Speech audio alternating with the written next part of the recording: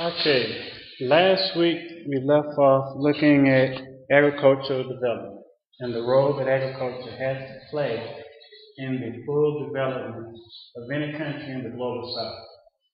Today we're picking up, still dealing with the same topic, but this time we're looking at environmental issues and development.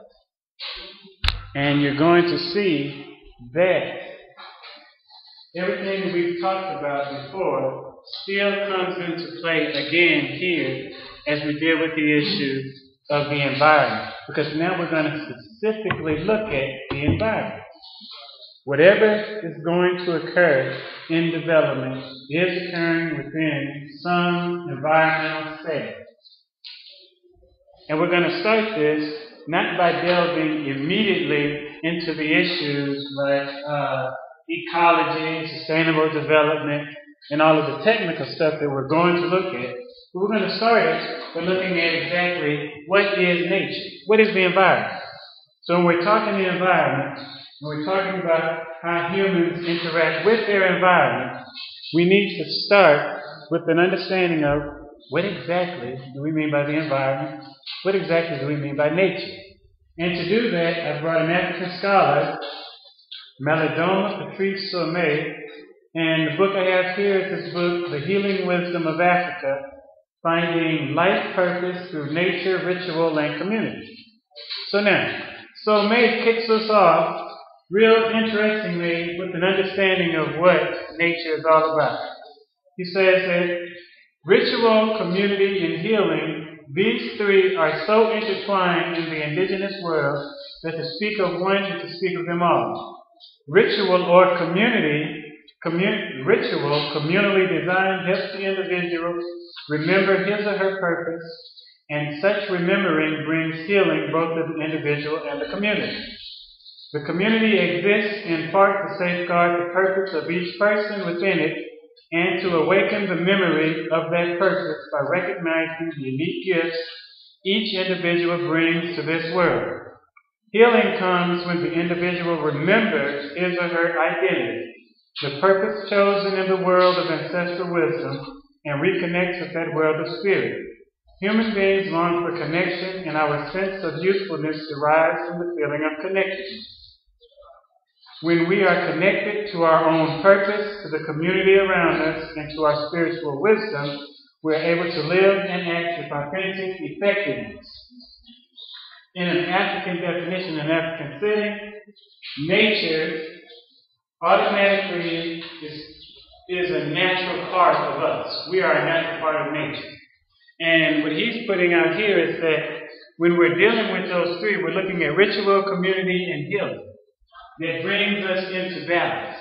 So in order for there, from an African perspective, for there to actually be development, then there must be an understanding of who we are as far as identity is concerned and who we are in relation to community. Because in the African context, when defining community, you automatically include the environment. It's a natural part. There's no separation. The reason there can be environmental issues is because in the Western model of development, the environment is something that you conquer, something that you control in the Western sense. We'll take an example from the global south.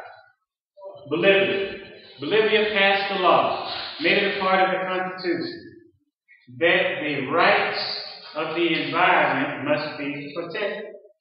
All indigenous peoples anywhere in the world consider nature to be alive and consider nature to be a natural part of their everyday life.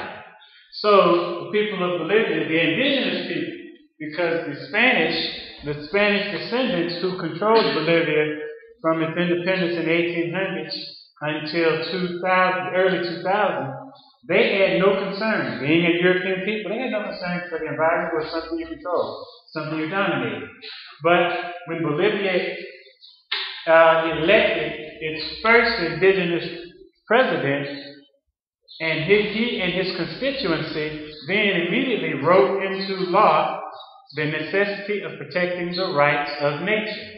What that means for the people of Bolivia is that there may be something that is going to improve the material well-being of the community, but they will not do it if it is going to harm the environment which they have to live in. Because remember, whatever we do to develop is going to have some impact, some effect on the environment.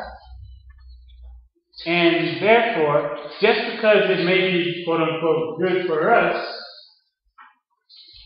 when the scholars sit down and engage in that research, in Bolivia at least, they have to also consider the impact on the environment, and is it worth our doing? For example, if you use that mode of reasoning, then if that mode of reasoning were used in the West, then no one would have ever bothered to split the atom. See, in the West, they studied physics. First, they had a mechanistic view of physics. Then they began to improve, and following the theories of Einstein, they moved into a quantum perspective of physics. So once they got into that level of thinking, then you could theorize to see that it's possible to split an atom. But no one ever asked the question, should you split the atom? See, in the West, people will, for instance, because they looked at the atom and they're thinking energy, and you say, well, nuclear energy. But no one ever asked the question, should you do this? Just because you can do something does not mean you should do it. So now when we use indigenous knowledge, when we look at nature as being alive, when we look at ourselves as being an integral part of nature, then you automatically ask the question, should this be done? How is this going to affect nature? In the West, they are now realizing that a lot of the things that they have done and have called development have been inimical, have been detrimental to human life. Detrimental. We're going to look at some of those things. So now the Noble Somé is beginning to give us a deeper connectedness, a deeper understanding, and to bring us into a sense of connectedness with nature. We are all connected to nature. The very air that we are breathing is the result of those trees and the plants that are out there right now. So there's a natural connection. And that's what Malidoma Somé brings us into with his opening piece. Now, in the next part, he says, nature is the foundation of indigenous life. But think about it. Not just indigenous peoples, like the people of Bolivia, like the people of Africa. Nature is not just the foundation of their life, it's the foundation of everybody's life. If we take away what we consider nature, we don't exist. So it's a natural foundation. He says that without nature, the concepts of community, purpose, and healing would be meaningless. No nature, no idea of what community is. Well, let's think about it. There are no trees. If there's no oxygen, you're not breathing, we're not alive, there's no community. We have to have nature in order for it to be a part of us. Consider this. We just had the massive amounts of rain. And so now, the rain is obviously necessary. No food, you got some other issues. No crops growing, no water to drink, all of these different things. We can look at it in so many different ways. And you don't even have to get very big or technical to understand the importance of the environment that we are existing in to our very existence. We don't exist without the environment. Now, once again, Western scholars in development, they generally do not engage in the discussion of nature in the manner that we're beginning it here now. Because they see nature as a thing to be controlled, that you can use for your own purposes. But if you view nature as being alive, then you have a different understanding of this situation and a different understanding of what development actually is. The idea of a person born with a purpose that needs to be supported by an active community presence, and the idea of working with subtle energies for balance and healing would be only grandiose notions in the absence of nature as a playground. When we talk development, we're talking about building a community. And all we're saying is that if you just pull away nature, all of that other stuff is foolishness. Think about it. No nature, no religion, no spirit, no nothing. Any aspect of your life that is of importance, take away nature, it is no good. Now, Somé takes us to indigenous knowledge. Now I'm going to take us a few thousand years backwards into the Nile Valley. Earlier civilizations, Nile Valley, Nubia, Kush, Kemet, or what you know as Egypt. They had a term. That term, remember, if you are familiar with the writing system, the Medu Neter from ancient Egypt, they did not write the vowels. So they have a term, NTR. We normally, for ease of pronunciation, put some letters in there, nectar. The concept nectar in ancient Egypt was the concept that represented what we call God. Also, some scholars will tell you that the Egyptian concept of nectar finds its way through the Greek into the Latin, and you get the word natura, from which we get our term nature. So what they were telling us 10,000 years ago was that everything that we see out here is a representation of God. And so whatever we do to anything that is around us, we are in effect doing that to God. And since we are a representation of God according to the teaching they're providing us, then whatever we do out there is going to ricochet back on us. Whatever we do to the environment, we have done to ourselves. So this is taking us into a deeper meaning.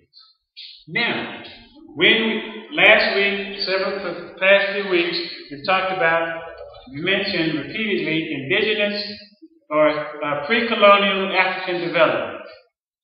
Pre-colonial African development begins with this understanding of the environment.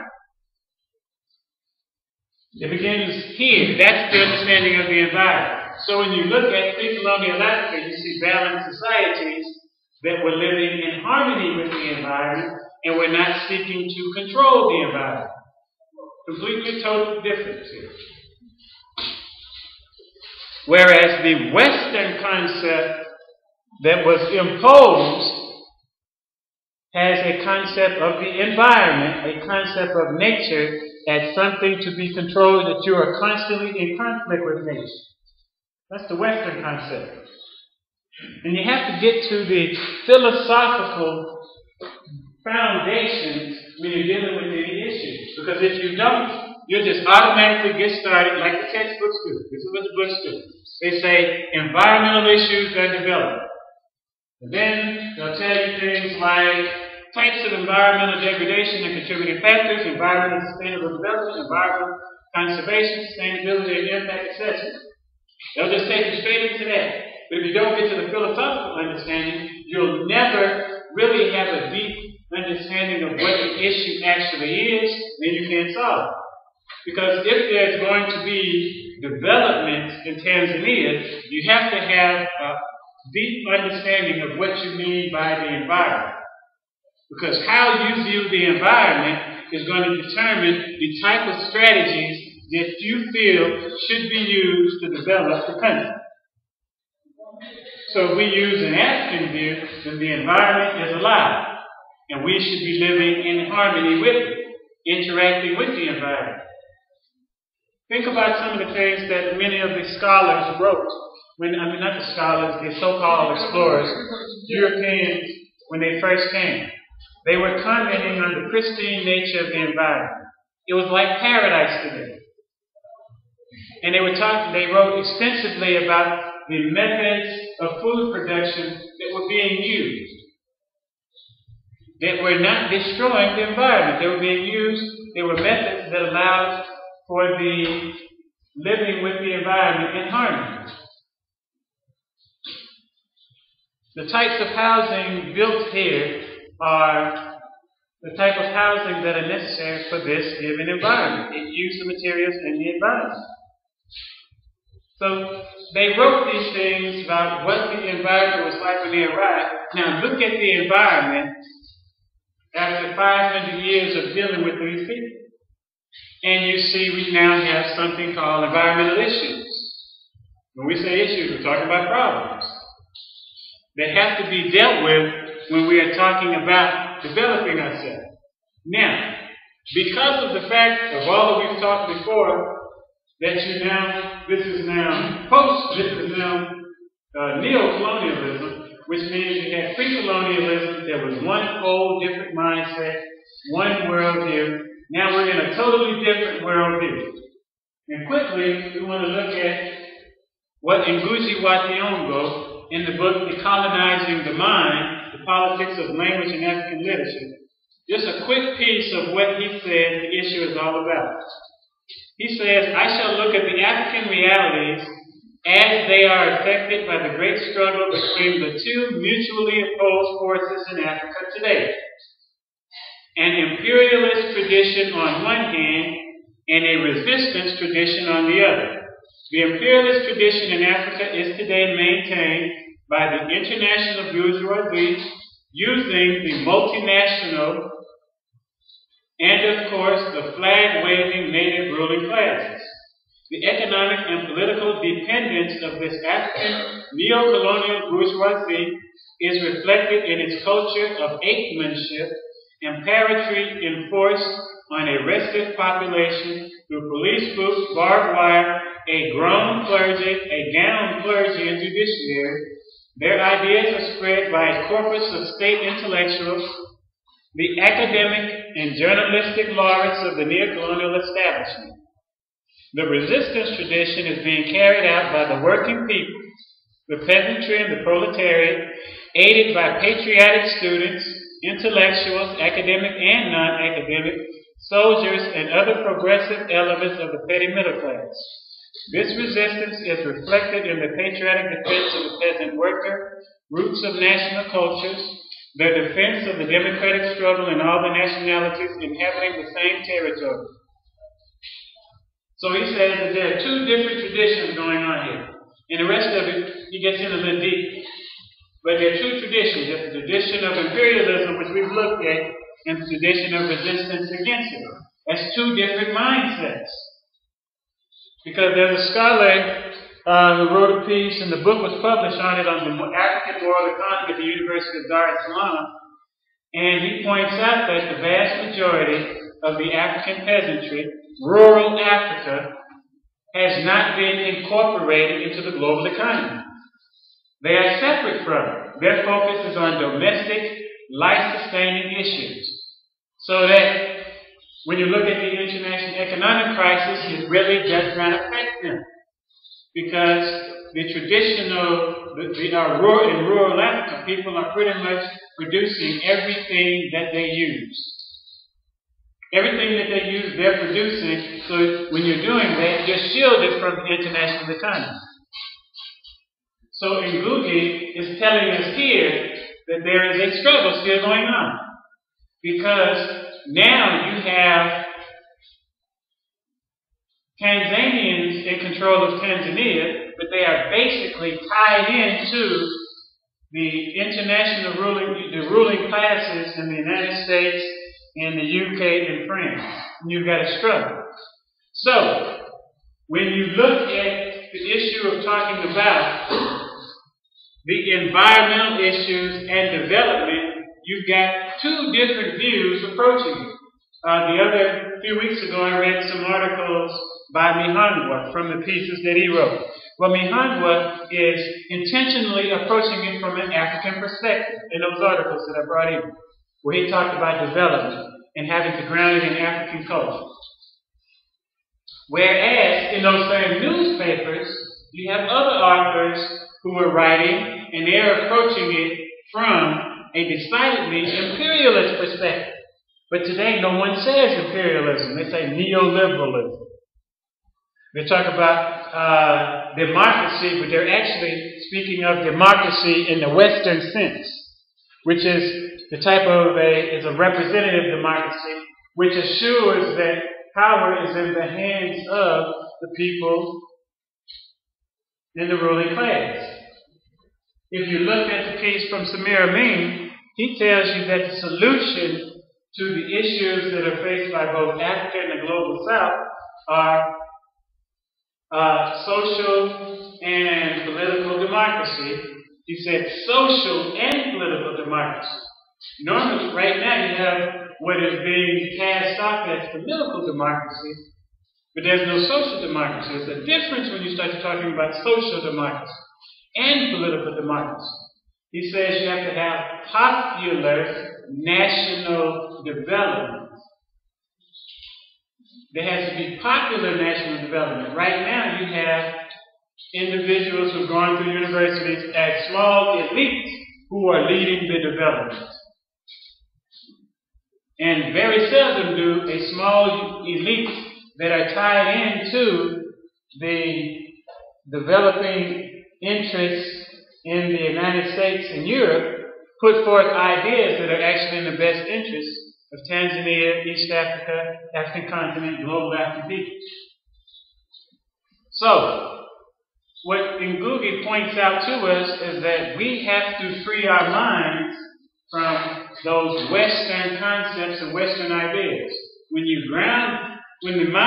our mind as Africans is grounded in African culture, then we can begin to clearly look at the issues of the environment and its relation to development, because we have now chosen to define development in our own interests. We have now chosen to define the environment in our own cultural interests. In African culture, the environment is a reflection of the Creator, and we have to approach it as such. We are reflections of the Creator, so we approach it as such. And you end up then, when you do that, you end up with situations like what you have in Bolivia, where they write into the Constitution, into the legal structure, laws protecting the environment. And they wrote of the environment not as a thing, but of the environment as being alive. So now, we can now begin to get into the issue of environmental issues and development, beginning with ecology. Now, this particular book, Why They Are So Poor by Rudolf Staham, that I've been coming from for the past few weeks. Staham came to Tanzania and did the English language copy of this book, and then he breaks off he tells you in the first chapter, he is not approaching development from the typical development model. So now, this is his summarization of everything. He says, why is the environment in Africa threatened?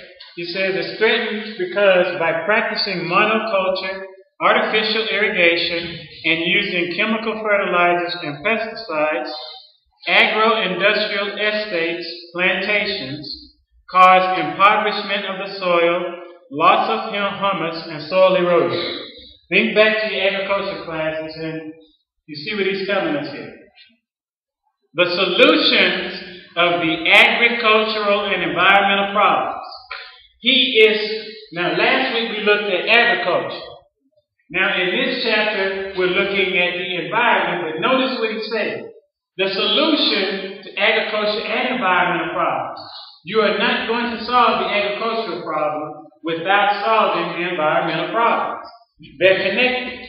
You're using the environment to provide yourself with a stable food system. How you use it is going to have a direct, what you use for agriculture is obviously going to have a direct effect on the natural environment itself. And that's why he connects the two. He says, to the problems, the agricultural and environmental problems of the South do not lie in the resource-wasting agro-industry of the North. You cannot use the so-called solutions from the United States, from Europe, to solve the agricultural and environmental issues here in Tanzania. what they have done in the West has caused the environmental issues. Keep that in mind. The Western strategies have caused the environmental issues. Some of you are going to be lawyers, and you're going to be practicing in those forms of law, where you're going to be directly involved in land issues, resource issues. You're going to have cases where you're going to be representing either Tanzanians or someone else's interest in those cases. And they're going to be directly tied in to the state of the environment, tied into agriculture in some way. So it's important that we have that connection here. These agricultural systems, well, he said the solution is in mixed cropping and agroforestry of the South. These agricultural systems work within the cycles of nature, and only that can lead to sustainable development. Notice we have ecology and sustainable development, because they want a type of development that can be sustained, that you can do for the next 10,000 years. Pre-colonial African agriculture and environmental views and strategies were sustaining. You have to remember, something that gets overlooked in history class.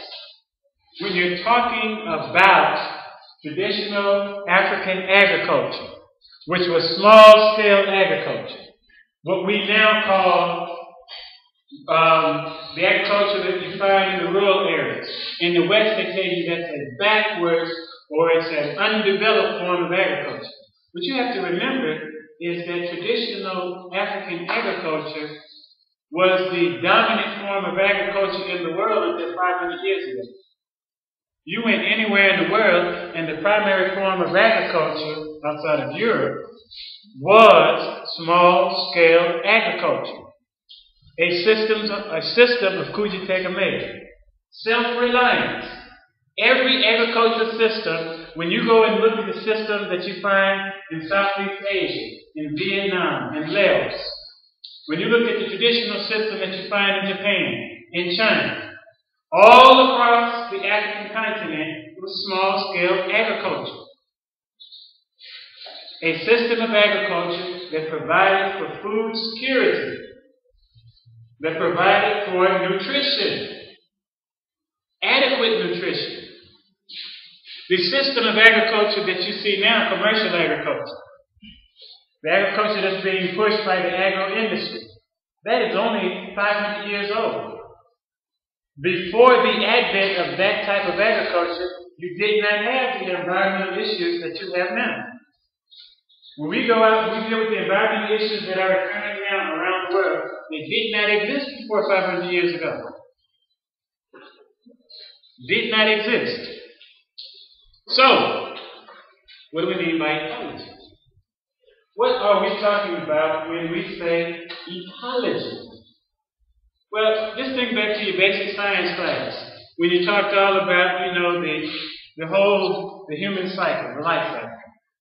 And the basic example I gave was, if we went outside and we're standing under the trees, and you got the rain falling, we're participating in that natural ecological cycle that sustains life. Alright, so we're breathing out carbon dioxide. The trees love it. The trees take in the carbon dioxide. They're kicking out oxygen. We're taking in the oxygen. We've got a nice little circle going in. Now, the sun is tied in because the sun, through the issue of photosynthesis, helps the trees to produce that oxygen.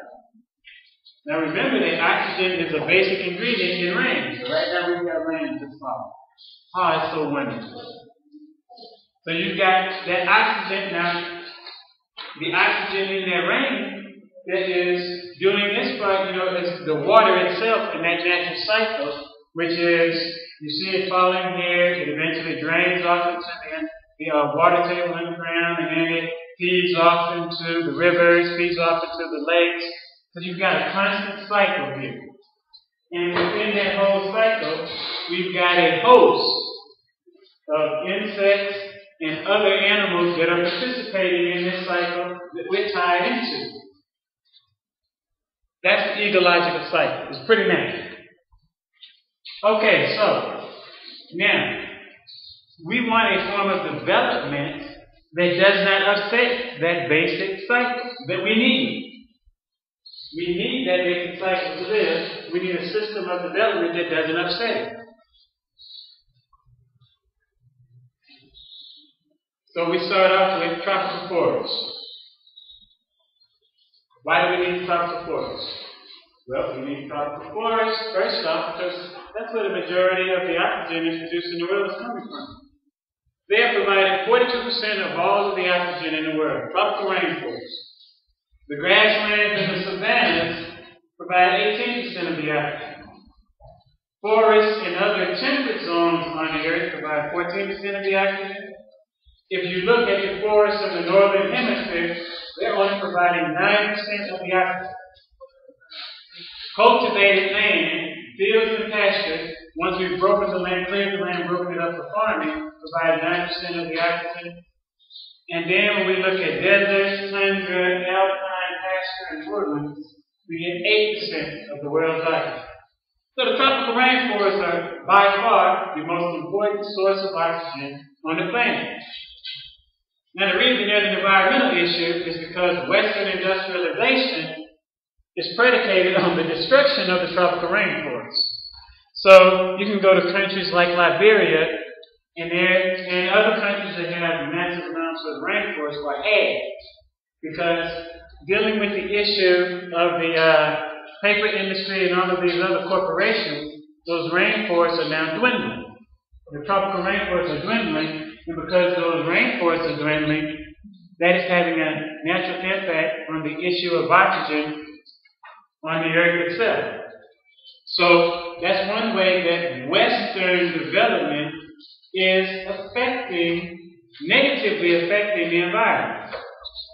So now when you have crooked elites or corrupt elites who are in government and they sign dubious contracts with Western businesses that lack transparency and that just wholesale allow the eradication of forest land across Africa, it's having a direct impact on human life itself. Alright, so that's one thing.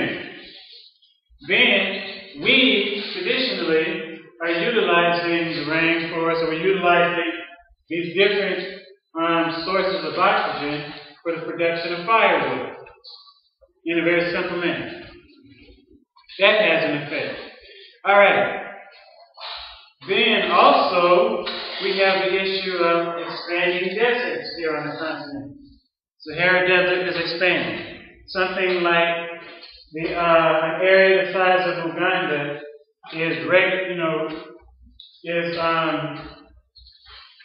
which is 200,000 square kilometers, is being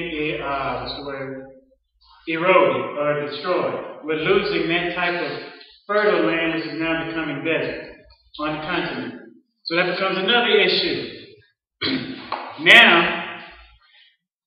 the Western system of development, which is eating away the tropical rainforest, is also, because of the way the industrialization that you have in the West, that's having an effect what's called the greenhouse effect. And all we mean by that is that since 1880, the average temperature on the Earth has risen by 1 degree Celsius. In the same period, the carbon dioxide content of the atmosphere has increased by 30% due to the various combustion processes linked to industrialization. Because Western industrialization is based on fossil fuel, the burning of fossil fuels is increasing the amount of carbon dioxide in the atmosphere.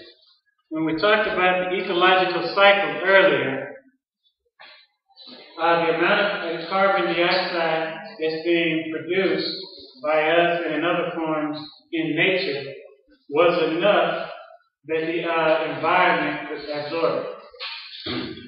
But once Western industrialization occurred, just starting with the 1880s to the present, there has been a constant increase in the amounts of carbon dioxide in the environment And that increase has also led to some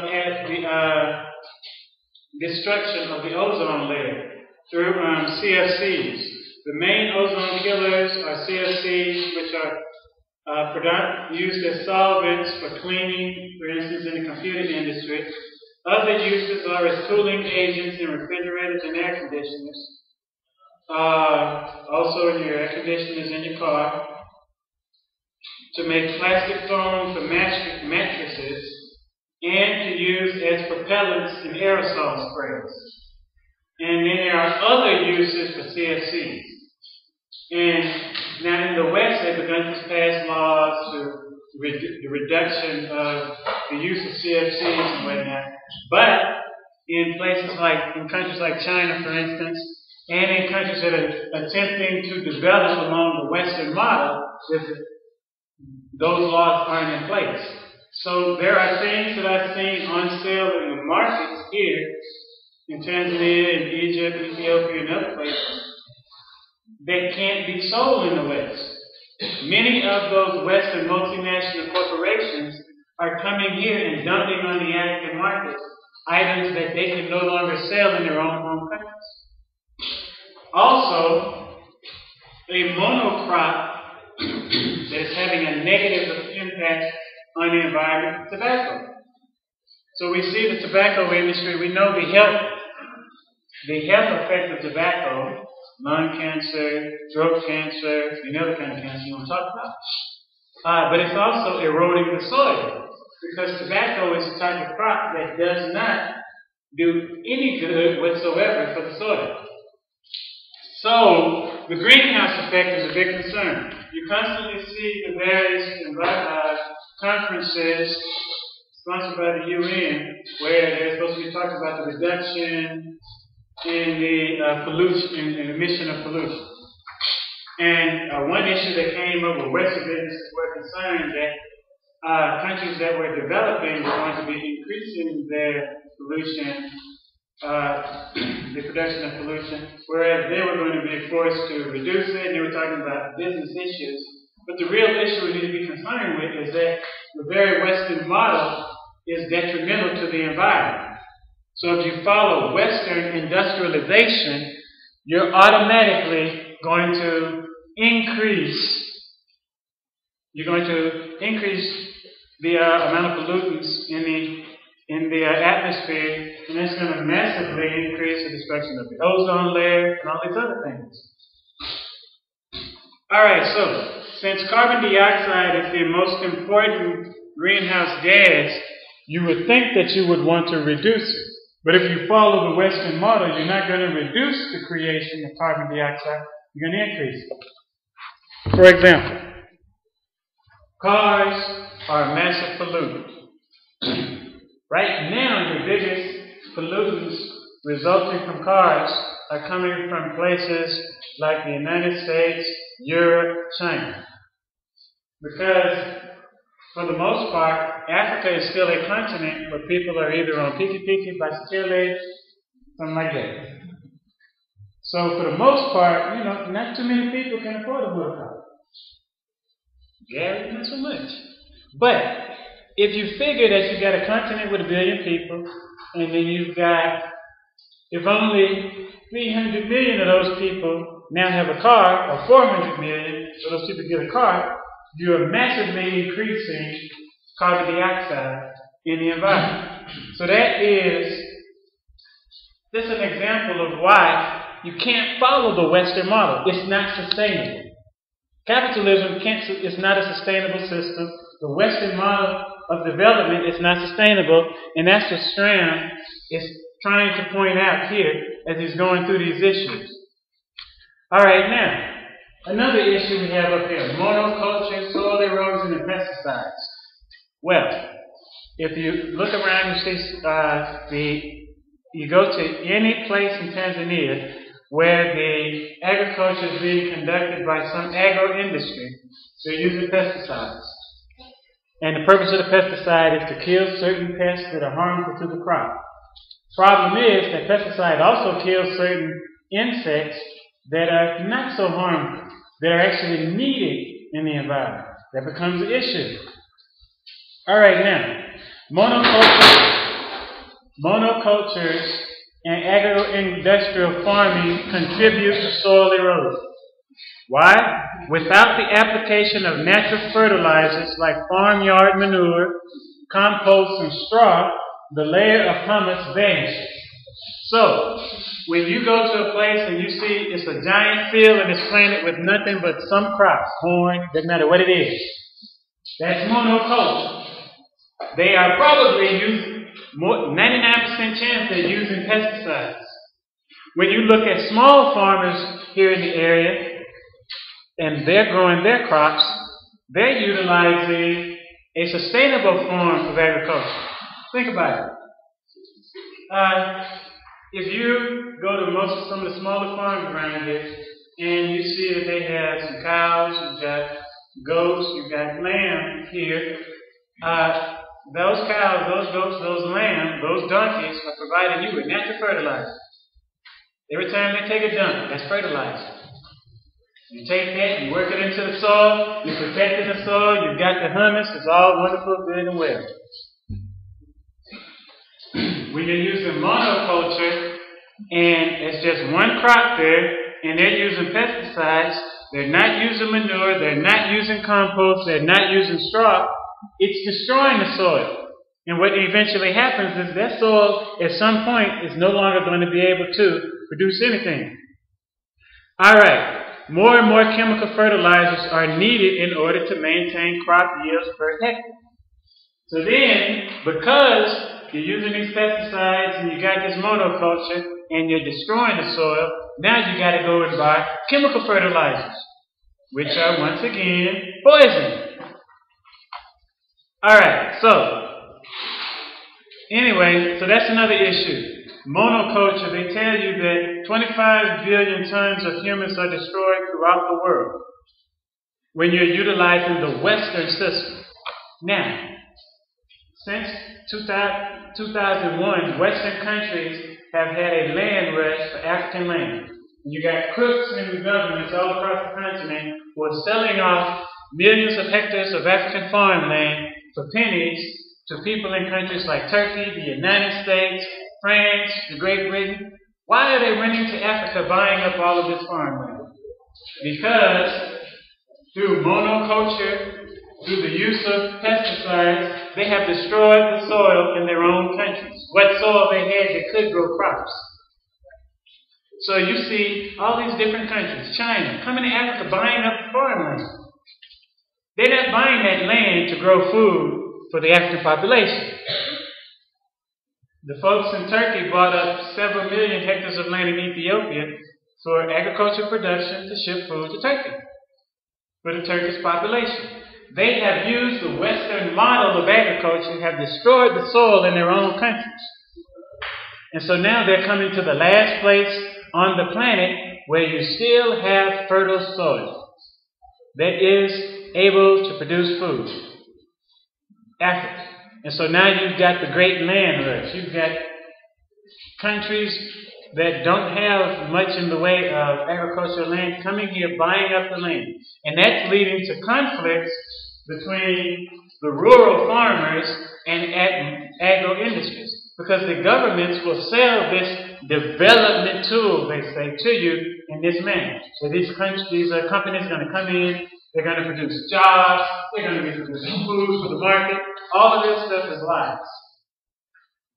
All you got to do is pick up a few books in the library and you'll see everything that they're telling you is a lie. Generally, what happens with these land deals is you have these companies paying off members of governments, paying them off with a bribe of some type to push these crooked deals through. It's refreshing when you see a country like Tanzania or Zimbabwe where you don't see that happening. Tanzania is just now beginning to have a problem. Only since the 90s. You didn't have a problem before. Everyone in the world knew from 1967 to 1985, you didn't even have to worry about going to Tanzania to buy land, talking about any of that foolishness. It wasn't possible. A foreigner could not own land in Tanzania. Technically, by the law, a foreigner still can't own land in Tanzania. Technically. But now how is the law being circulated? Corruption. Circumvented corruption. See, Tanzania has laws in place that say no. Matter of fact, when someone would come to get the only people who generally were able to purchase land were those who were coming with the intention of developing the land in African interest, Tanzanian interest. Now you have people who've been elected to government, or people who, since 1985 to the present, who've been trying to circumvent that. They've been trying to rewrite the land laws. You as lawyers are going to be dealing with these kinds of issues. Because now you have a backlog of cases in the land courts here in Tanzania specifically dealing with these issues of the massive corporations clashing with the local Tanzania. And remember, your job as a Tanzanian lawyer is to protect those least able to protect themselves. You are not becoming a lawyer to become wealthy. That is not your purpose. If you become a lawyer to become wealthy, you might as well just go ahead and get your degree, pack up, head to the United States a year, and then go practice law there. We don't need those type of lawyers in Africa once you want to get wealthy. You're supposed to be here to protect the interests of the people of Africa. First and foremost, as a lawyer. So as lawyers, those of you who go and decide to specialize in land law and land reform, those are the cases you're going to be dealing with. Because these folks screwed up their own atlas, their own environment. Now they're coming here. And that's how they write about Africa in the Western press. The last pristine environment. The new frontier for Western development. All of that foolishness. Why are they coming here? Land. They want the land for farming. They want the minerals in the land. They are not coming here to help develop Africa. They don't care about any of us. And they'll tell you if you ask them. They will tell you. See, I lived in a house with these people. I came from the United States. I grew up with them, so I know their language.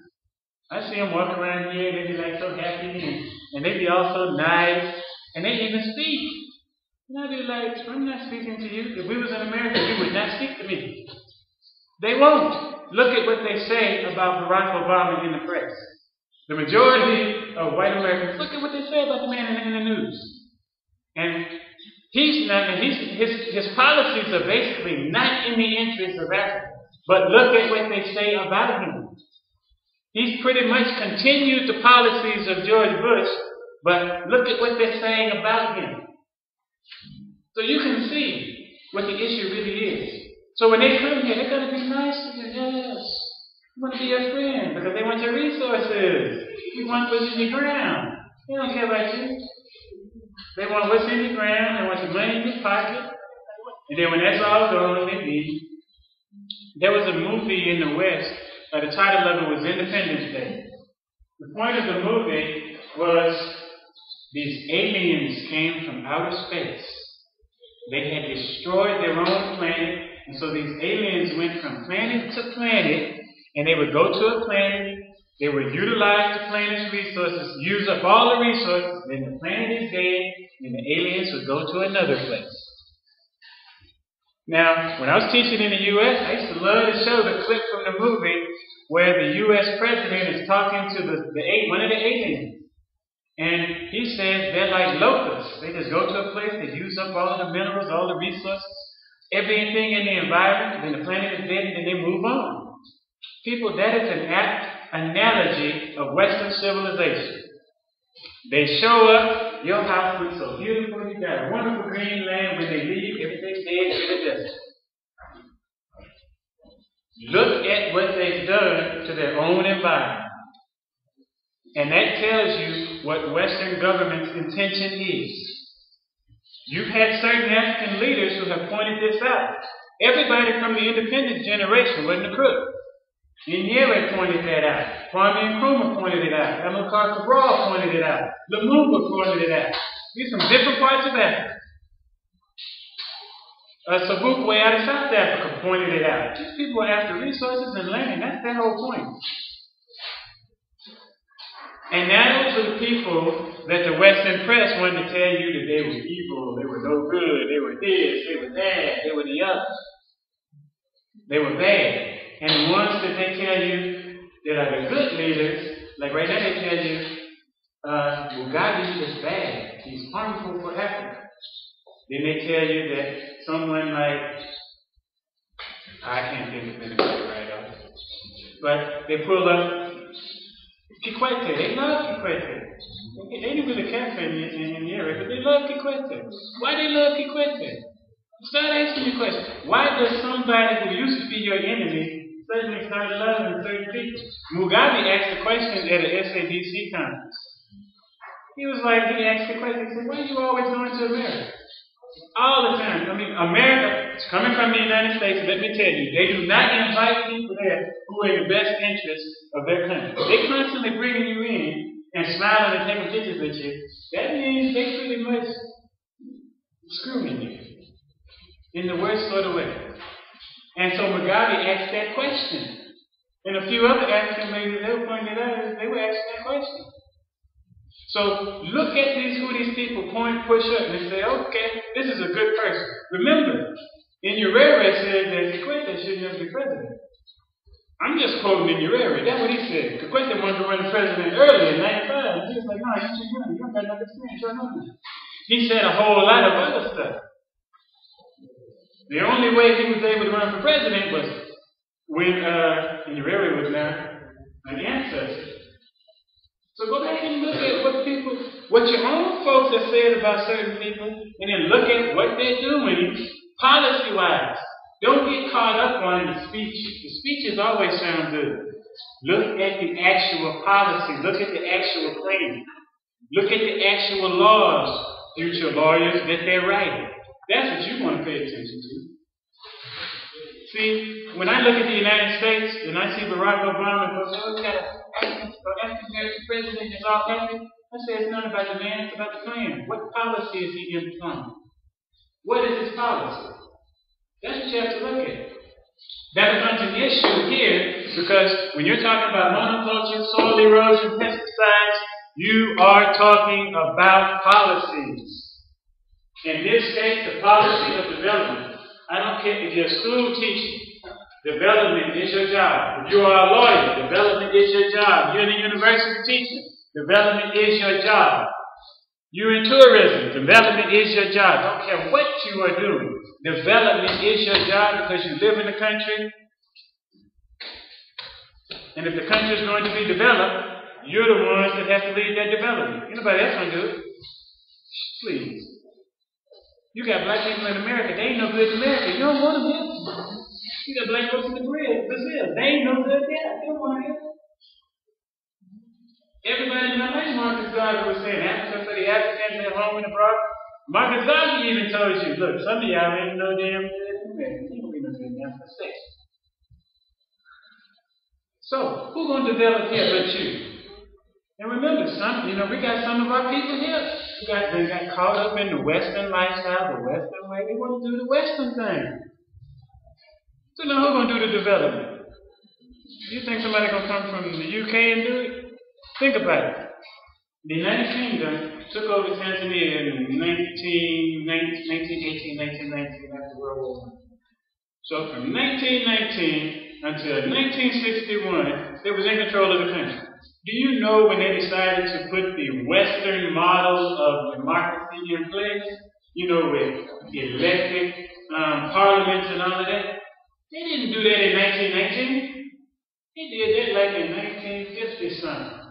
57, 54, 57, somewhere in there. What were they doing the rest of the time? They weren't developing the country. You've got different scholars from Tanzania who've written a history. Your library got the books over there. If they don't have it, they can get it from the University of Dar es Salaam's library. Scholars wrote all the books, told you what these people did when they were in the country. What did the Germans do when they were here? They weren't developing nothing. They weren't developing you. So what makes you think that their grandchildren are going to do it? I know some of us say, well, everybody's different. I'm like, no, if you come out of a given culture, this is coming from when you go to analyzing culture. Cultures people are the result of their culture. So now, you might look at something like Osama bin Laden, Adolf Hitler, or Christopher Columbus, and see them as persons. But remember, a person is shaped by the culture. So if a person is shaped by the culture, and you start to say that, some people, they're okay, I'm like, yeah, the difference between the Adolf Hitler and the rest of the Germans was Adolf Hitler had flaws and the rest of them don't. But you give them flaws and see what happens. Then you say, okay, well, no, that can't be true. That's not right. Just look at what occurs. When you don't have any flaws, of course, you're forced to be nice. But once you start growing some flaws, then, you got the power now. You can do your own thing. The Chinese had no flaws in 1960. They were poor just like everybody else. Now they're growing flaws. Look what they're doing. They're pretty much following the same model that the West has followed. So as you have to look at and that's what the college education is supposed to do. Teach you to look beyond the surface into the heart. Get into the ontology. Get into the philosophy that underlies what folks are doing. Biotechnology, another issue. Genetically modified foods, all of that's biotechnology. Now, harmful to the environment.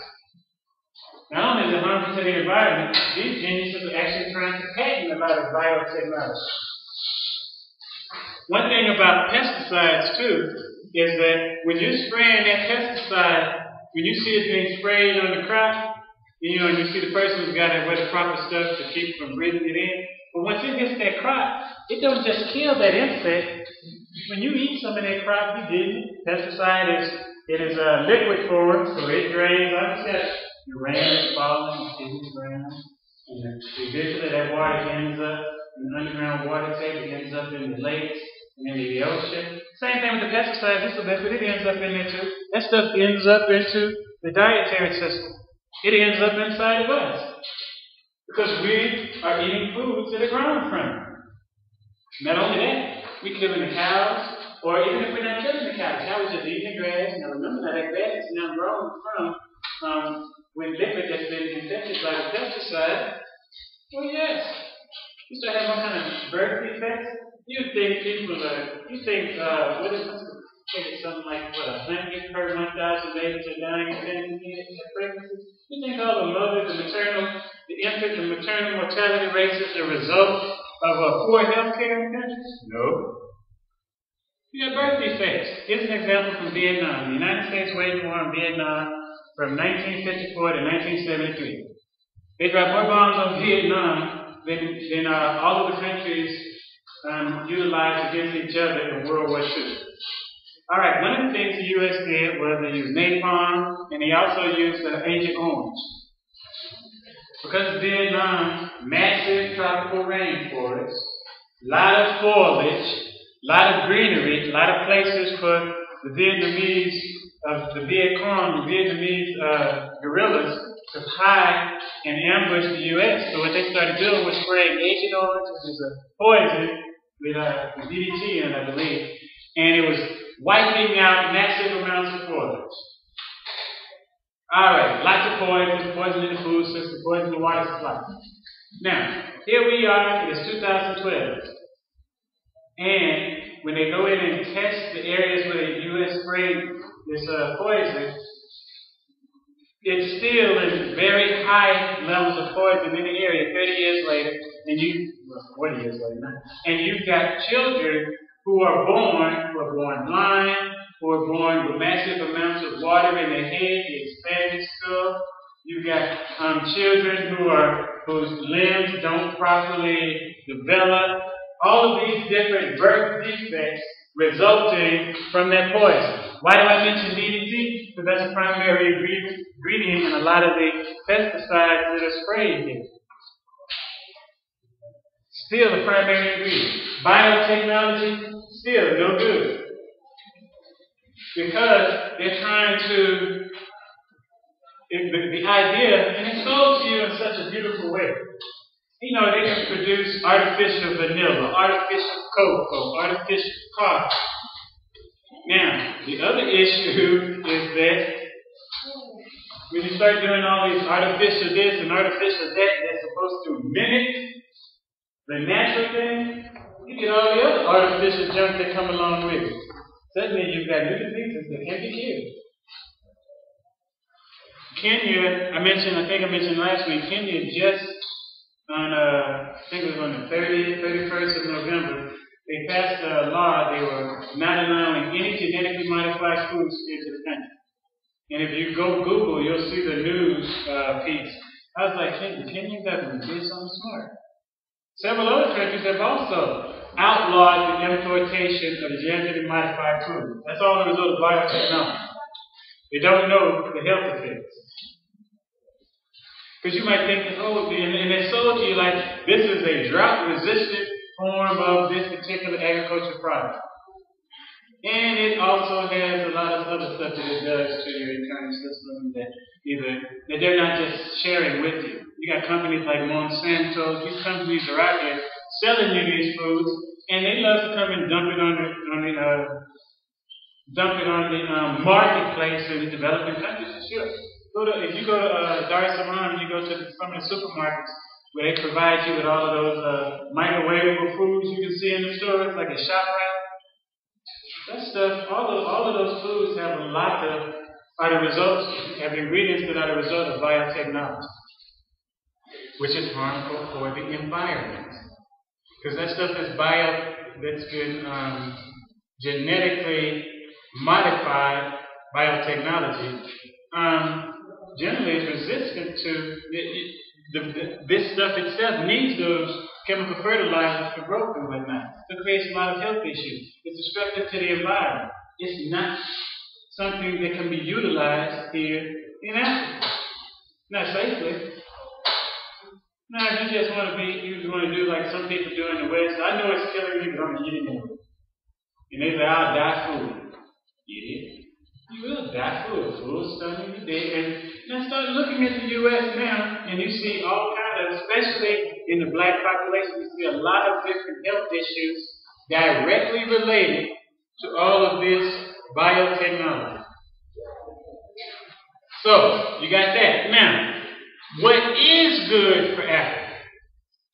The number one resource in Africa that is underutilized for the production of energy is the sun. We right on the equator. We got so much sunlight. It's just there. It's beaming down. You know what? When I was in the West, I was in the United States, and I look up at the sky, you might see one star, maybe two. Maybe on a clear night, you might see 10. I come out over here one night when power went out for a couple of minutes, and I walked outside. I seen all these different stars. I was came on one night and I see a star over here. I said, wait, I ain't never seen that star before. I mean, you're right on the equator. The sunlight is smacking you. Solar energy. And it's cheap. Solar energy is cheap, really and true. It's really, really cheap if you get out and start inventing some of the things to utilize it right here. But instead of solar energy, we're building hydroelectric plants to produce electricity and all these other things. And instead of developing solar technology here in Tanzania, when you do see people are importing it from China, I mean, the Chinese are making anything solar-wise that you can't make. And to be honest, I would just go and get one of them solar panels myself and reverse engineer it. You study what's the ingredients, how it's made, and you go make your own and mass produce it. What the Chinese going to do? Accuse you of breaking a patent? That's what they do all the time. Chinese break everybody's patent. Solar energy is a key issue right here. Some other renewable energies as well as solar. Because, I mean, you can't rely on coal and natural gas and oil or uranium. Why? The world, at the time this book was written, the edition I have was written in 97, the world supply of coal only has about 500 years left worth of coal in the world. You only have 56 years of natural gas, 44 years of oil, 104 years of uranium. The oil and the gas are based on constants such as the population of people utilizing it in the West pretty much stay the same. But now if you start talking about industrializing Africa and on the Western model and increasing the utilization of that, then those numbers drop down. You can't depend on that stuff forever. Somebody's going to have to start developing some other fuel for cars. Gas ain't going to be here forever. All right, you've got the solar cooker, which has been invented. It's a wood-saving stove. You don't need as much wood to use it. Also, it's a solar cooker. It's based on the sun, so you don't really need electricity. All right, so that's one. Now, some of the technology. You got biofuels. They've got a plant, the jatropha oil. It can grow anywhere in the doggone tropics. You've got animal power. I mean, animals, there is nothing wrong. Nyerere pretty much said it. They quote Nyerere in here. He said, what Tanzania needed agriculturally was oxygenation. Start using oxen. You know, get you a couple of oxen, hook them together. Like my grandfather in America, when he was alive, he was an agriculture farm. So they had donkeys. Hooked that donkey up to the primitive so-called technology, and that donkey, the plow, that's what it is, the plow. And the donkey pull the plow along, you know, and then breaking up the soil with the plow, and the donkey taking dung all the way along the way, so it's working the donkey dung all in the soil, nice fertilizer. Grow all kinds of good crops. But the thing he points out here is, since industrialized agriculture is too energy consuming for a sustainable development, you need draught animals, oxen, donkeys. Ain't nothing wrong with that. I'm already looking. I was going up and buying some land, getting a couple of cows, getting a couple of donkeys, and a couple of goats. I don't need a couple of land. That's it. They can reproduce and make some more. But the point of having the donkeys or the cows, that really mattered to me, was to pull the plow, break up the land, fertilize it, nice, wonderful, funky soil. I mean, they do smell bad, but hey. Natural fertilizer of the soil. That's another one. Solar energy, you can produce solar cookers. Now think about it. You've got 12-year-old boys in Malawi coming up with different technology, create their own technology. You got a man here in Tanzania who, I know because some people think Western education is the thing. This dude, he only got a Form 6 education. No, he said Form 3. He said he only went to Form 3, but he built his own car here in Tanzania. So it's just a matter of imagination. Whatever Einstein tells you, he said, imagination is more important than knowledge. Can I imagine it? If I can imagine it, then I can do it. Because if you can create the image in your mind will take care of everything else. It's understanding the power of the mind. You've got wind power, windmills, driving pumps, electric generators, all with wind power. You got water power. Small hydroelectric power stations have good potential on perennial ridges. The small ones, not the big giant ones.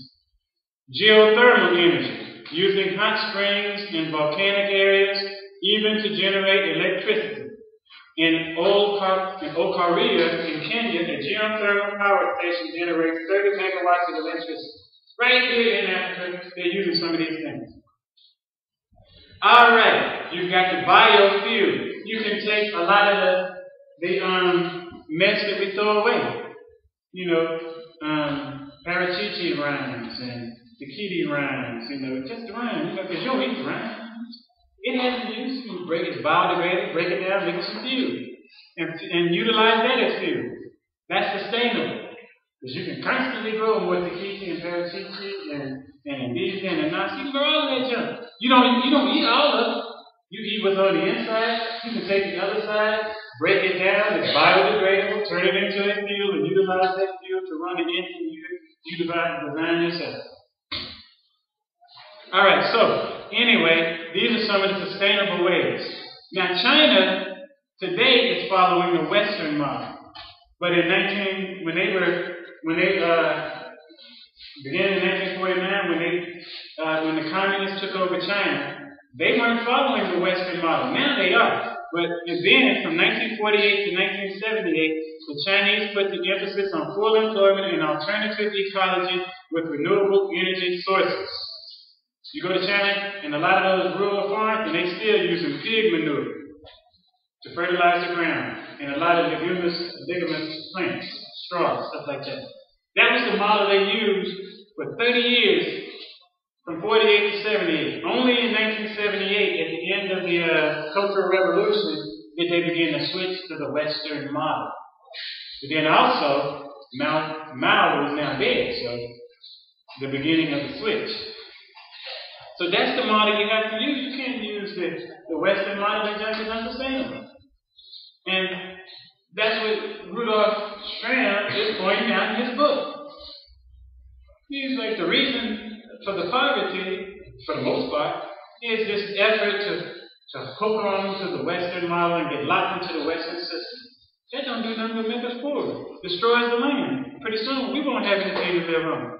All right, so anyway. What type of farming do you use? It's what they call agroforestry. Now, agroforestry sounds like a wonderful Western term. It sounds like it's a new form of agriculture. Actually, agroforestry is several thousand years old. Agroforestry has long been practiced in many parts of Africa, especially where the population density is high. When we say long, we're talking like 10,000 BC. Here are two examples. The Dogon and Mali plant leguminous acacia trees in a scattered fashion on their fields. Farmers in southeastern Nigeria have developed elaborate systems of mixed tree and crop planting that mimic the rainforest. In the West, they clear a whole land and plant crops. The system the Dogon are using, the system used in southeastern Nigeria, is you've got trees and whatnot, you've got your crops planted within the trees. But we don't have to go to the western part of Africa, we can come right here to Tanzania. The most sophisticated traditional system was evolved by the Chaga on the southern slopes of Mount Kilimanjaro. Their method of multi-layer farming demonstrates that by recycling organic matter, cow dung, and pig dung, and boozy dung, and goat dung, all that. And the same plot of land can produce continuous crops without chemical fertilizers and other inputs. When I went out looking for land, I saw the land was cleared, and I looked to see they had trees planted, and then I was like, first thing I'm going back to do is planting trees. They already had some trees, but I want fruit trees. I like to build a pathway trees, and then fruit, eat it, keep walking, play around, do whatever they want to do. And when you finish eating the tree, you just toss the rind onto the ground. It is now fertilizer for your soil. But what you do is you have the trees there growing. Then you also you plant your crops right there in the midst of the trees. You don't cut down and get rid of the trees. You plant the crops right there within them. The trees are going to provide shade for your crops. They're also, through the process of photosynthesis, they're adding to the fertility of the soil. All right, the soil never gets exhausted. On the contrary, its quality and its yields improve over time. Chaga farmers intermingle beans, spinach, potatoes, marrows, maize with coffee bushes, bananas, and coconut trees. In the West, you'll see one giant field, none but beans. You see another tree, nothing but coconut. But the Chaga, you mix them in. You don't just have one crop. First of all, if I just bought a bunch of land and just did corn, I'm probably going to be tired of eating corn 7 days from the day that I harvest corn. But if you've got a mixture of crops, you've got maize, you've got coconuts, you've got bananas, you've got a mixture of crops. It's a better diet too. You get more ingredients you need. And this is an African system. This stuff is going back to 10,000 BC. Agroforestry. This is the type of farming we need. You got your Lucerne by your house. Have a bunch of different crops. You just grow one. Have a bunch of different stuff in your garden. Bunch of different things. That's agroforestry. Alright, then you also have alley cropping. Where with alley cropping, it's like an intercropping system. And you got rows of maize are alternated with rows of beans or cowpeas. So I might have right here a row of tikiti, right here a row of beans, right here a row of chai, right? You're growing different things in different rows because you are now aiding the soil in its fertility. That is the type of agriculture that will save Africa. That's the type of agriculture that will protect the environment. That is sustainable. That's sustainable. An example from history. In 1940, I don't remember when the European Jews went to what they now call Israel and drove out the Palestinians and moved in. But when they got there, the land was pretty much dry and desert, they were saying, in large areas. So some people settled into some areas, and they were looking at the areas and trying to come up with ideas for crops to grow. So they went back to the Bible. And they opened up the Bible, and they were looking at the Old Testament, because that's all they used, for them was the Torah, the Old Testament, and they were looking what was being grown then. And so they just kind of looked and saw people were growing this, and this. Now the agricultural experts said, from the UN and whatnot, said that'll never grow there, and this will never grow there. The people believed it grew. Because that's what the land originally grew. Remember the African concept that we're tied to the land? Where do we bury our ancestors? In the ground. Their body decays into the ground. In African spiritual tradition, it says that their spirit comes back sometimes as different animals, comes back when we give birth to them. They come back as we are the ancestors we're born. It says you come back through the children who are born again. Sometimes people have that deja vu moment. You're like, I did this before. I heard that before. Man, it might not have been you at this moment, because we all are millions of years old. They have a scholar, was in the U.S., Dr. Amos. He was giving a lecture, and he said, people are often shocked when I say that we're millions of years old. We're all the same age. And you say, oh no. And you probably think that you're a whole brand new person. This is the first time. But no, your genes are not brand new. There's only about 30,000 different genes in the world. Your genes, you think that you're so special that God made a whole new set of genes and made you. No, your genes are a reproduction of genes that have been used since the very first woman and man walked here on the African continent and started getting together and making babies. Your genes are just it's just a reformulation. These different genes got together and came up a little bit different that made you. But those genes are millions of years old. We're all millions of years old. We constantly give birth to ourselves all over again. Some of you, you have children, your children are just like you do when you was that age. You think it's just genetics? As genetics as understood in the West? No, it's something deeper going on here.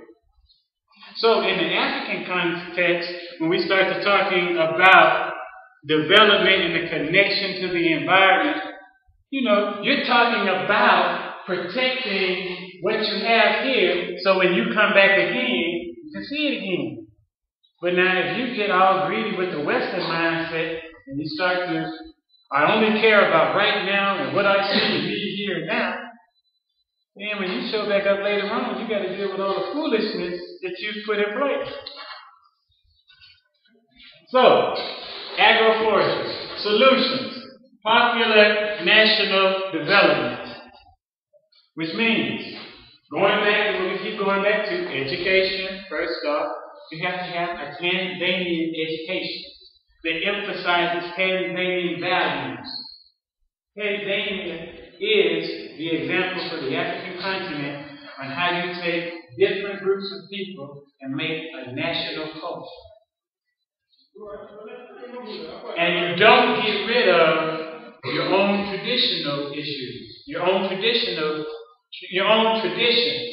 They maintain those, but still create a national culture. So you got to have a Tanzanian education, which means it has to come out of your mind, out of your cultural values. You can't just import it from the West, international schools. You just bring in people from the West, then they start bringing in teachers from the West, or people who've been trained in that method. Then you bring them in, and you wonder what the problem is solved, because you got the same mindset. Because what Ngugi Thiongo is telling us, as we look at solutions, he says our problem is we're mentally colonized, and we're mentally colonized through the language. That's why he says the politics of the language. We're colonized through the language. The language shapes how we see. Why are Tanzanians different from Kenyans? Because your national language is Kiswahili and their national language is English. There's a world of difference in languages. But the language shapes how you think. And that's what Ngugi was pointing out here. He says, for the patriotic defenders of the fighting cultures of African peoples, imperialism is not a slogan. It's a real thing that is occurring. He said you want the freedom for Western finance capital and for the vast transnational monopolies under its umbrella to continue stealing from the countries of the people of Latin America, Africa, Asia, and Polynesia is today protected by conventional and nuclear weapons. Imperialism led by the USA presents the struggling peoples of the earth with all those calling for peace, democracy, and socialism with the ultimatum, except theft or death. The oppressed and exploited of the earth maintain their defiance, liberty from theft. A key way to maintain that liberty is developing your own educational system. All of these things that you are seeing here in development, you're lawyers, people. A Juris Doctorate means you now have a doctorate in the philosophy of law. It don't mean you have a doctorate in the philosophy of memorization of somebody else's law. When you have a doctorate in philosophy and laws in the context of higher education, you are lawmakers now. You're supposed to be presenting the original ideas. Actually, they're not original because you're supposed to be, your law is supposed to be grounded in your culture, and your culture is developed by your ancestors. And you see it in African laws in all of the proverbs. You see African values in all the proverbs. That's supposed to be your foundation for the development of your law, for the development of your education, the mindset you want. Do you really want your children to look like the people you see in the images coming out of the West, in the movies and like that? Because those are the values you want your children to have. If you are satisfied with your children having those values, then okay, that's all wonderful. Don't do nothing. If you like things just like they are, don't do anything. But if you want to change, and you want to help bring about popular national development, social and political democracy, if you want those things, then that means you got to get engaged in the hardest work known to mankind. Thinking. That's what most people don't want to do. Thinking is so hard, most people just don't say that, oh, that's just too hard. I don't even want to think about it. Thinking is hard work. That's the hardest work you have to do, is to sit down and think. But if you're going to engage in development in Tanzanian interests, there must be thought. And it must be African thought. It can't be U.S. thought. U.S. thought is just that, U.S. thought. It's in U.S. interest. And not the interest of everybody in the U.S., just the interest in the 1% of the U.S. population that controls something like 47% of wealth in America. Because that's who writes your textbooks. The textbooks that you get here, you go to the library to see this book published in the U.S., that book published in the U.K. If you look at the books themselves and you start to follow the money, that's what I like to call them, follow the money. So, somebody had to pay for that book to be written. Well, who paid for those authors to be able to do nothing but write that book? When you follow the money, it always goes back to the elite in a society who have the most to gain from a certain thought process. So they write the books. So when you get those books over here, you merely end up memorizing things that make them wealthy, but not you. So it comes back to education because you have to prepare the upcoming generations. I don't mean once you become a lawyer, I mean like now, when you read and you go to the different schools around here, and you start to take those children under the wing, and you start to modeling them for them correct behavior, and you start to teaching them ideas now, so that they begin to think, because that's the salvation. Because remember, when you're young, you don't know nothing is impossible. You think everything's possible. My mom said I made her scream once because I came to her carrying a snake. Today you couldn't get me to go and pick up a snake and bring it to somebody. But she said, when you're a little kid, you don't know anything is wrong. And my dad said when I brought her the snake, I was holding it like you're supposed to hold it. See, when you're young, you're ignorant. You're unaware. Ignorant as in unaware. You don't know anything. So imagine when you take a young child who don't know any limitations and you start teaching them certain ideas. I have a young child here, and I talk to them and teach them stuff, and they just be asking me more questions and that. But I notice the mindset that is opening in them. Just by me just saying simple stuff. I don't even talk a lot of deep stuff, but the mindset is opening in them. They start to thinking, well, I don't think I should do this, or wear that, or do this. And that's their own idea. That's their own thought process. They went there from me saying something like, I said, what is that? I said, what's this? What do you use it for? Oh, I use, this is stone. What kind of stone is it? Oh, I use it. I hold them when I'm praying, blah, blah, blah. And then they take that and go and come back with something totally different. They've expanded the idea. So it's your job to go back to those children. You can't just leave them in it. You can't just be, I was there one. No, you're supposed to go back and shape the future. You become the teacher. Not just the person who's getting underpaid in the classroom, but you. Your whole life you're going to be teaching. Because the children who are coming along, they're watching you right now. You are their examples. Whatever you're doing, they're going to do. If they see you doing some unholy stuff, they're going to think that's right. And the thing is, they're not going to do just what you did. Think about it in a farming example. You take one seed, say I take one seed from a mango, and I plant that seed. Do I get just one seed from that mango seed? I get a mango tree with millions of seeds. I like the example with corn. You take that one kernel of corn, you drop it in the ground, you put some dung on it, you fertilize it, you water it, and it grows. You don't get one kernel. You open up one of the stalks on that corn stalk, you just take off one ear of corn. They call it an ear for a reason. You peel back that ear, and you got like hundreds of kernels. So whatever you're doing, and the example you're setting, they're going to take that example you set, and they're going to multiply that stuff. So if it's bad, they're going to multiply it in the worst one of the evil you've ever seen. If it's good, they're going to multiply it into the greatest amount of piety you've ever seen. It'll be so righteous, it'll just be surprising. It's just that example. That's the solution. When we talk about saving the environment, if you teach the children, the child I've been talking to you about, we went and looked at some land. I said, what do you think about this land? She said, it doesn't have enough trees. I said, you're right, it doesn't have enough trees. See, when you just plant a little seed, the kids just take it and run with it. So, that's what you have to do. That's the solution. The solution don't come from the government. You'll never get a solution from the government. The people in the government are there to protect their own interests. You have to get a bunch of people that think about wanting to solve the problem of Tanzanian interests in the government. Which means you have to get yourselves in there. And you have to constantly be training the next generation. If I look up one day and see some of you in the boogie day, I better be seeing 15, 16, 17 kids with you.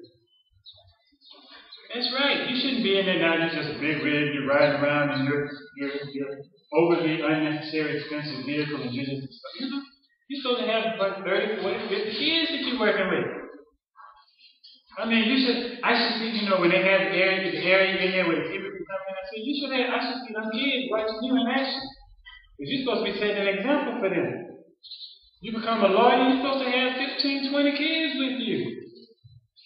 I don't know, one day a month, one day a week, you're supposed to bring them children in with you to see what's going on, how stuff works, for shaping the future. Even if they don't become a lawyer, you're going to have an effect on them, one way or the other. Either they're going to get the example of you being greedy and follow that, or they're going to get the example of you doing the right thing and follow that.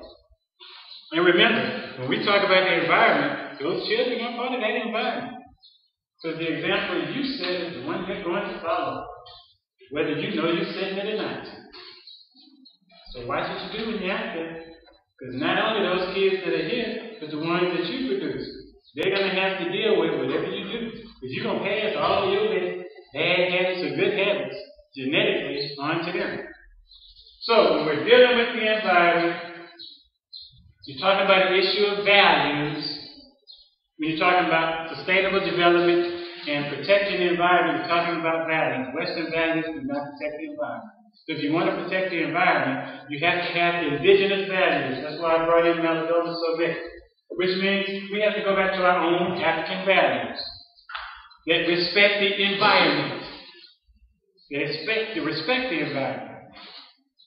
You've got to be like the traditional Christians in Ethiopia. You've got to be like the Sufi Muslims in West Africa. They've taken foreign religion, but they've adapted them to this situation, and then they still maintain a connection with traditional African values. You have to adapt it. You can't just take everything and just bring it in. So, all of this is a part of the environmental issues. And you'll notice a lot of these concepts, a lot of the topics keep coming back up. For example, we came back to pre-colonial Africa when we started talking about agroforestry. We went all the way back to pre-colonial Africa. So there's no real cut, defined method for dealing with these issues. They're all interconnected. All history is occurring in this. Alright, so are there any questions?